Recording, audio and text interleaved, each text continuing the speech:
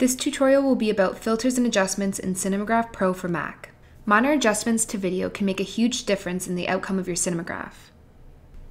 Once you've masked and looped your Cinemagraph, go to the Adjustments tab. Make your Cinemagraph faded or intense with contrast, or adjust the brightness and saturation for bolder and more vibrant colors. Play with the temperature and tint to accentuate certain colors, such as blue.